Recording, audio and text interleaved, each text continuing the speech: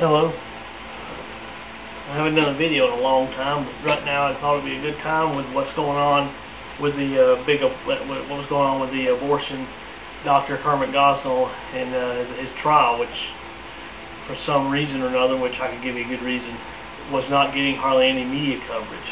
The big thing is it makes abortion look bad and kind of exposes what it really is about, and that's about cold-blooded murder and about a bunch of perverts that like to keep body parts and have no problem cutting a spinal cord or cutting a baby's head off or anything else, and then keeping the parts and then laughing and making jokes about it, and just pretty much being a sick pervert, no different than the monsters like Joseph Mengele in the concentration camps, or like anybody, or like Jeffrey Dahmer or anybody else like that. And the average, in the left-wing government-controlled media that loves abortion and loves Obama and loves everything wicked wouldn't dare touch it.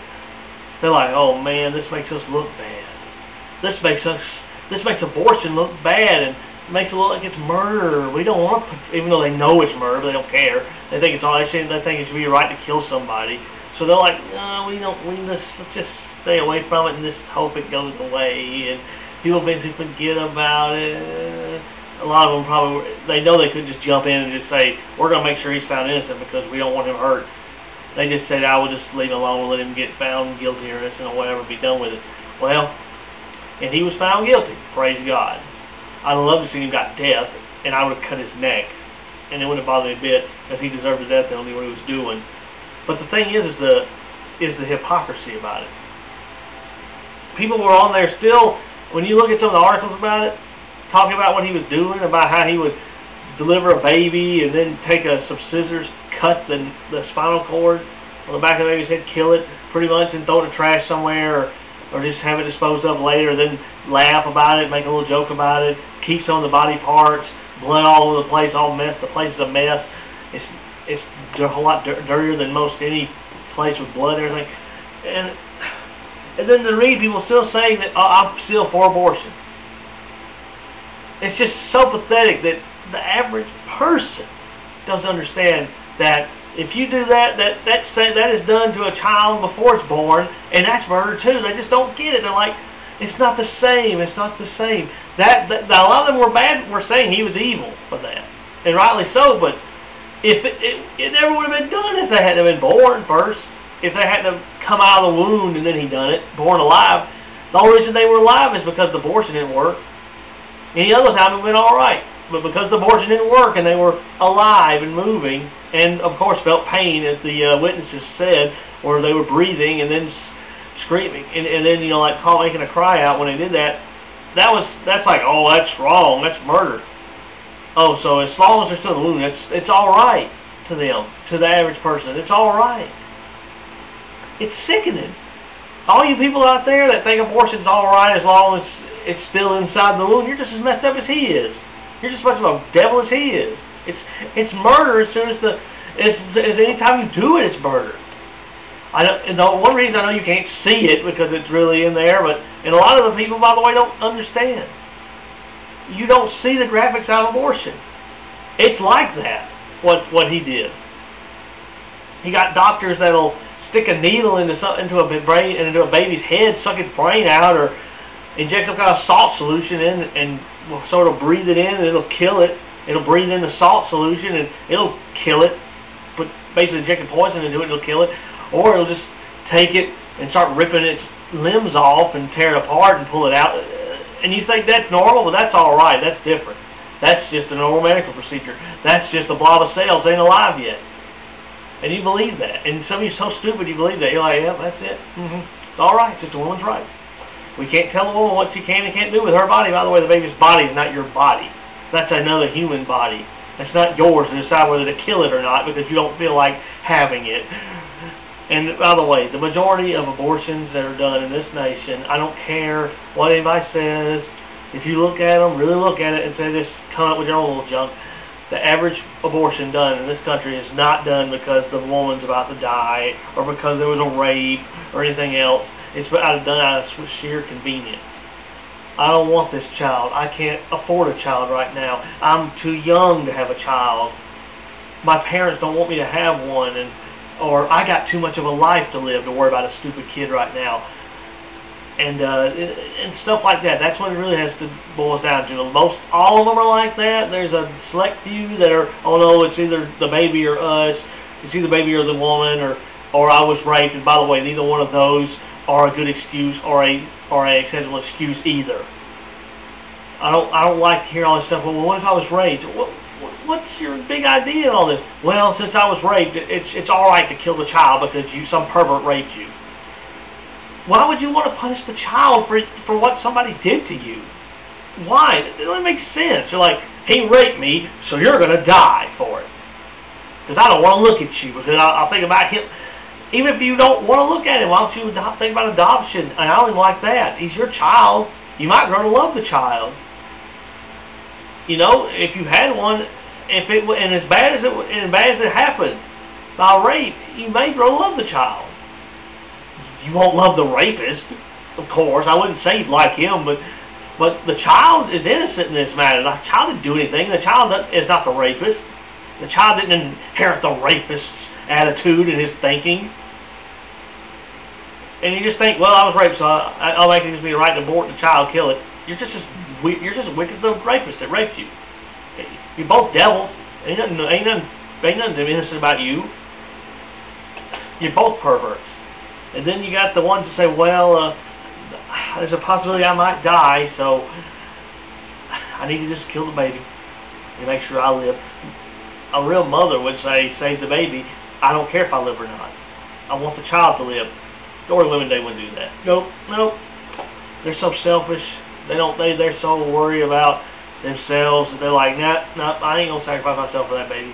You think I want to take a chance on dying so that baby can live? I got too much of a life ahead of me to let that happen.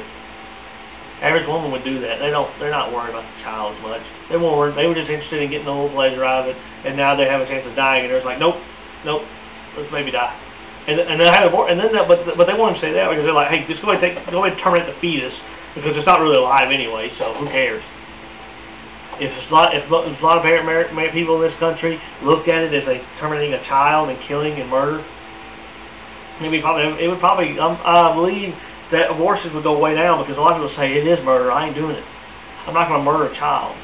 But they're so brainwashed into thinking it's just a normal medical procedure and that it's not alive until it's coming out of the womb or something, then it's all right. It's pathetic. It's no different than what the Nazis did in World War II, killing all the Jews. The abortions is no different, and we've killed a whole lot more babies than the Nazis ever killed anybody. About 11 million in all, estimated, were murdered in the camps. 6 million Jews and about 5 million other several different groups of people over about maybe 6 to 10 years. We've murdered way more than that since 1973. It's still going on full blast. We're still trying to defend it any way we can. The liberals are especially trying to defend it. The media tries to defend it. All these retards, these idiots, these mentally retarded devils in the government want to defend it. The average American wants to defend it, saying it's a woman's right. It's a right for us to. There are some people that are trying to defend it, saying that we're overpopulated already, and that's what causes our welfare problem. And if you can't afford a child, just kill it, be done with it, and all this kind of garbage. And it's just and if somebody says we're against it, they say, oh, look, these old redneck retards that want to live in the dark ages. They ain't modernized yet, like they're just idiots or something because they don't believe in murder. But y'all don't see this murder. You know one of the big reasons why specifically why the Germans were able to kill the Jews so easy? It had nothing to do with and one thing was, of course, the Jews, so-called, were Germany's big enemy. You know, that was their ancient enemy. That hey, the Jews are responsible for all our problems. Type garbage. There had always been anti-Semitism in Europe before that, not just in Germany, but everywhere. But that was not really what got it going. What got the murder going? That got persecution going. But the mass murder started not by that, but by there was so much propaganda pumped out. Basically labeling Jews as less than human, labeling them as beasts. Like they were just beasts, like they were animals. They were less than human. They didn't deserve to be treated like humans. They deserved to be rounded up. They didn't deserve to own anything. They were just like cattle. And they deserved to be treated as such. That's what the propaganda said about Jews, and it was pumped into the Germans' minds, especially the children. It was pumped into them so long. All that garbage is taught in the schools, taught all throughout Germany. That's all people in Germany saw, and they believed it. And over time, they believed it. That's all they heard, and they just eventually believed it. Like Hitler said, people will not believe a small lie, but they will believe a big lie. That's true. Abortion. What's abortion's big thing? What is it? Woman's choice. That's the big woman's choice. Women's reproductive rights.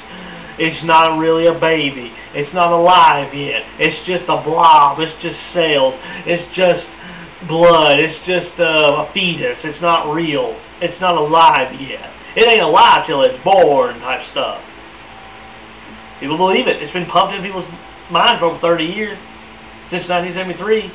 And people believe it. They like it. Say, yep, that's right. See, and when you come up and try to tell them, no, it's wrong, it's wicked, it's murder, people just blow up on you and say, oh, shut up, leave me alone, you devil. Shut up, leave me alone, you're just a hater, you're just a racist or something. And it makes no sense, really. What it is, I think a lot of people they just don't want to get out of that mindset. They're like, especially people that probably have had abortions before. I'm going to tell you, a lot of people that have abortions, they regret it later. And they get kind of upset and angry at people that stand against it because they're like, it brings the memory back of what they did. And they just say like, no, I don't want to hear it, I don't want to hear it. Shut up, leave me alone. Other people that just know it's really wicked deep down, maybe never done it before, but they know it's wicked. They know it's evil deep down, but they don't want to be confronted with it. They don't want to be confronted with the truth. They're like, no. They just want to they want to continue to stand with the liberal crowd and the progressives and continue to mock people that stand against it. It's wicked. It's just, why can't people understand that? Why can't we stop this? Look at it. Look at what Gosnell did. And by the way, there's more people doing it. I know people want to say, oh, it's just an isolated incident. Most other people don't do that. All the other abortion doctors are just perfectly clean. Well, none of them are perfectly clean. They're all devils. I don't care if they do that or not. They're still wicked devils that have murdered who knows how many babies that abortion doctors throughout the nation have killed, and laugh about it, and talk about it, and boast about it, and talk about how they're helping women's rights, and how they're making really what it is about money. That's what it's about right there. It has nothing to do with women's rights to the doctors or to the government officials. It has nothing to do with rights. They just say that to get you retarded feminists pumped up. They just say that to keep you happy. They don't care about that. That's what they care about. That's what they care about. Abortion industry is a multi-billion-dollar enterprise. It makes billions. It has nothing to do with rights to them. They just say that to try to keep it going and keep getting elected and keep all you people to like them. They have no interest in that. If it didn't make them any money, they wouldn't stand behind it one bit. If it didn't make them no money. If it wasn't making anything, they wouldn't stand behind it. They're just thinking about one thing. They're thinking about how much money and how much power they can get out of it. That's all it's about to them. George Tiller, you think he cared about women's rights? He didn't care about that. He cared about money. He was one of the few people that did late-term abortion, so it made him more money. He said, I'd give them more evil service. I'd kill them right before they're born. I'm even more of a devil. It makes me more money, though. Like, yeah, that's right. And then walks around boasting about it.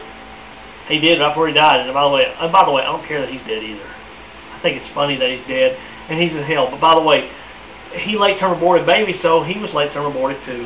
That's all the thing that happened to him. He was late-term aborted. Sorry. I feel so sorry for him. No, really, I don't. I'm glad he's dead. Just no more babies will be murdered by that man. He won't be ripping. He won't be killing any more children. I wonder if he can see. I wonder in hell maybe he can see their faces of some of the ones he killed, and boasting about it, and talk about how nobody's gonna stop him, and he's gonna keep doing it. With his little proud, arrogant face. I wonder if he sees it. I wonder if he sees their faces in hell. I don't think he sees them.